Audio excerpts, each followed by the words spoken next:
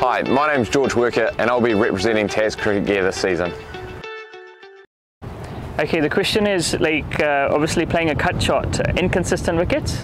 Sometimes the ball comes through, sometimes it doesn't. Yeah. So what would be the key to be consistently executing a good cut shot?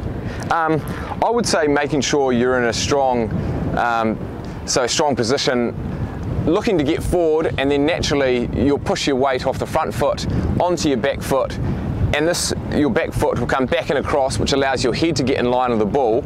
And then when you're in a strong position here, a nice side-on strong position, then your hands can come up nice and high and can adjust with the variable bounce.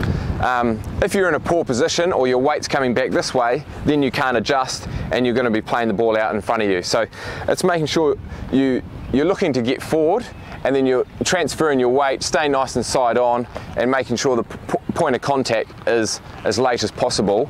And this will give you the ability to, ride with the bounce, or if it stays a bit lower, you're in a great position to hit it through that point area. Awesome. So just coming from that, two things, obviously sometimes you're generating the pace because there's no pace in the pitch, and sometimes it's quick enough.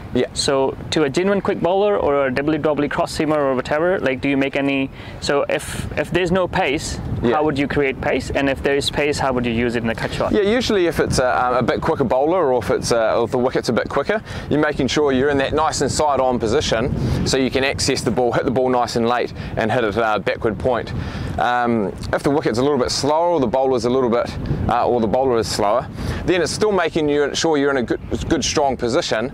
But sometimes instead of that horizontal bat shot, you might feel like you can get a vertical bat shot and play that back foot cover drive to hit it in front of point, depending on the wicket and also the field.